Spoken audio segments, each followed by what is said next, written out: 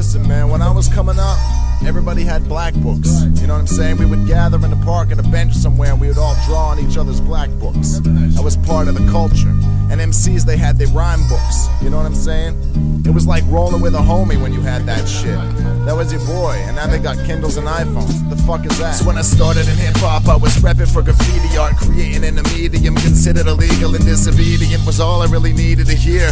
I was hooked on the black book culture. The revolution seemed clear, and in these pages were the concepts that would change us. Come on, we were kids, but we were conscious of the hatred. The ink I bled on the page was to reflect the pain I saw. I gave it the best of my anger, and the book just took it all. Tattered cardboard cover, loose wire bindings, pages falling all out of the side, I can't find them. It's like these words, they have a mind of their own, and the ink on the page somehow just captures the soul. But these days, these kids, it's like they ain't saying nothing unless it's 40 characters or less at the click of a button. So stop fronting, young world, put down your Kindle, go pick up a pen and a pad, find out what you're really into.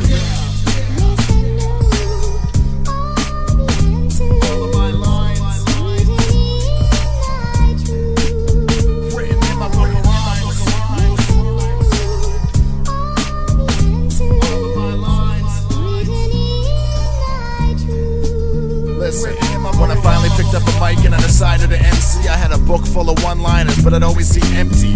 I admit at first it was discouraging, cause I would listen to how my idols were writing and they would murder it. So I would do my little tracks, but no one heard the shit. Underground in literal terms, dirty on cassette. The words I trapped between the lines of my loose sleeves represented the nights I spent artistically producing.